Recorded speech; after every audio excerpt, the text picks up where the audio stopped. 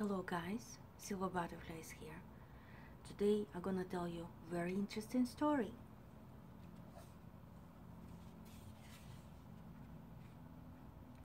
Story Veneziane by Valmont.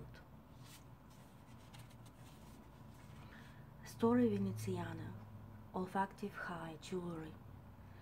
Venice, cradle of the art of perfumery, a city awash in splendor and mystery.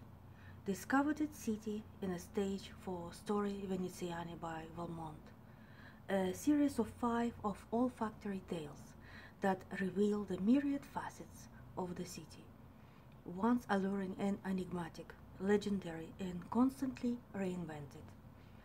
An experience in connoisseurship, a nod to the lagoon's varied realm of virtuosity. The art of perfumery extolled, Murano glass, enthroned in Italian leather, and all is beginning glory, sensual, carnal, wild. Story Veneziana, a series designed as a collection of olfactive high jewelry, pure essences, faced like gems, long-lasting perfume extracts. And here's 5 perfumes. I have this all 5 samples. I'm gonna tell you my opinion, but so far I want you to have a look at this.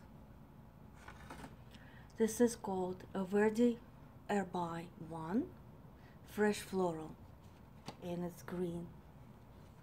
See, it's like the same pictures here but green, and it's like emerald inside.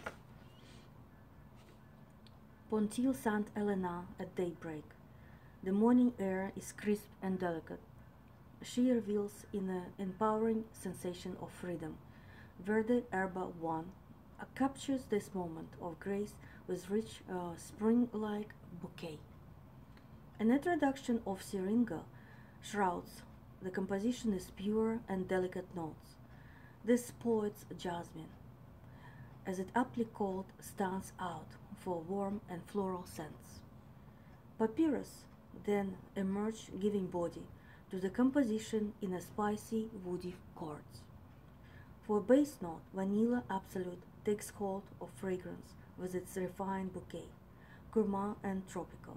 It brings all exotic freshness to Verde Herba 1.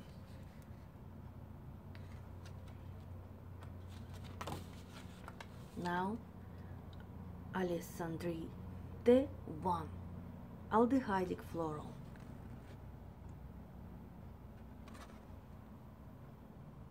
L'Arsenal, iconic setting for Venice Biennale. A neighborhood of vibrant modernity, L'Arsenal embodied more than any other spot in Venice, the union of past and present. She lets herself be carried away by timeless bouquet. A top notes of bergamot, fresh, tart and fruity, emerge with fierce and lively punch.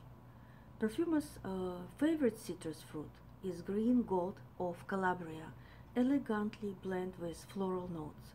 It forms a graceful bond with jasmine, incorporated into composition as an absolute.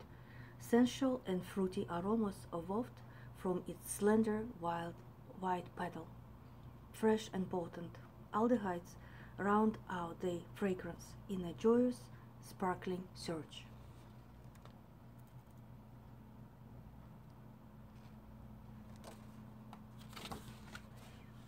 Rosso 1 Oriental Floral. It's probably red. San Francesco della Vigna, the opulence of Venetian palace.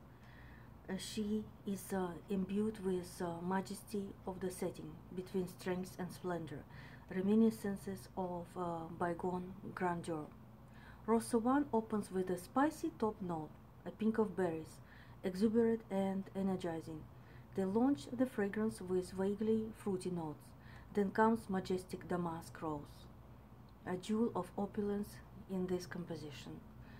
Queen of all flowers, it offers itself oriental out, with the force of sacred, forbidden dimension. Potent, carnal, masterful. It prolongs and enhances the composition with its smoky and fruity notes. Wow. I'm gonna tell you in a minute. Dorso Duro, Gaggia Medio1, Amber.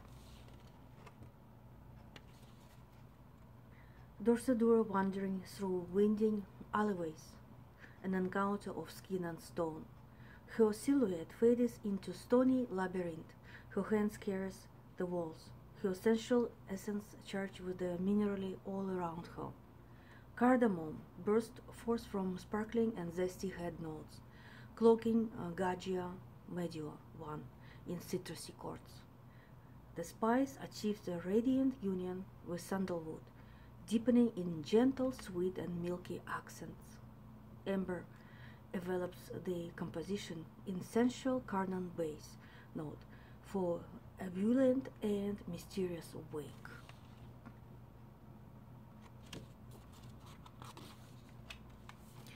And this is, I think, the final one. Blue Cobalto 1, Gourmand Oriental. Campo San Moise, incarnation of Venetian luxury and pageantry in purest Baroque style. A fine cobalt blue leather glove tossed on a stone catch her eye. She picks it up and breathes in a provocative and haunted scent. Starting point for this Saturnalia of sensual pleasure, patchouli cloaks the composition in its woody, steamy, and earthy aromas. The herb sets up the senses of exuberant surge of cocoa with potent, addictive, roasted notes seeming to burst from its seeds. Warmth takes hold of the senses, extended by the smoky and balsamic presence of opoponax, and to conclude the composition in a spicy note. And this is the end here of this brochure. Look like this all. It's like collection of diamonds, a collection of expensive gems, and you want to have them all. I'm not sure if I can overwhelm. I'm very overwhelmed, and if I can describe them all. Maybe I will describe each of them one by one.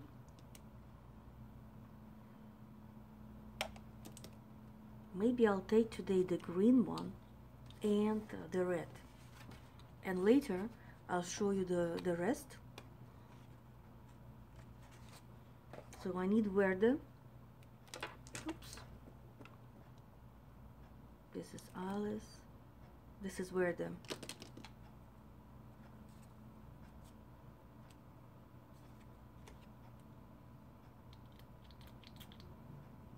Okay. Wow.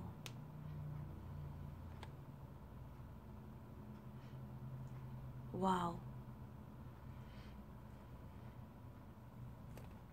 It's something green. It's like something very expensive, and you want to buy something which is totally different than from other green perfumes you ever smell, and this would be it. It's green, but it's such sexy green. I feel some woodsy notes, a little bit ambery,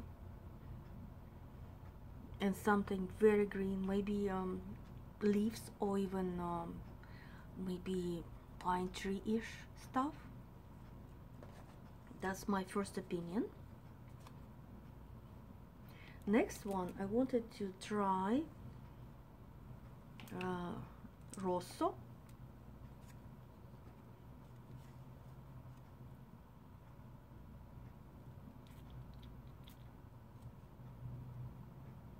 Wow. It's even better. See these samples? They was written to me individually from a shop assistant. They generously gave it to me, and I'm happy because I can tell to people what I feel. It's kind of modern and remind me of something very, very modern nowadays, 2019, but I cannot define what. I smelled that before, but maybe in a different twist. It's like very Audi woodsy stuff with a sexy twist, of course. Okay, I have to put this here, not to forget.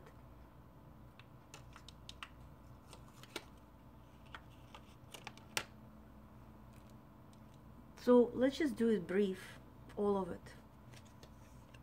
This is Gaggia.